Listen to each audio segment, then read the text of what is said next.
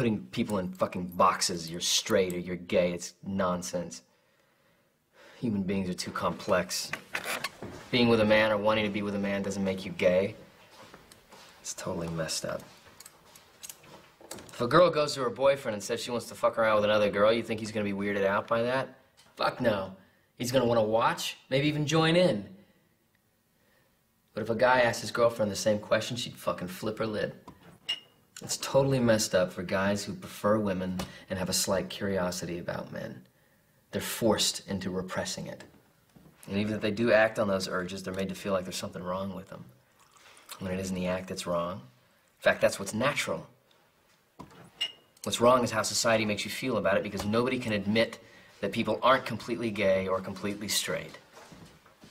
It's nonsense.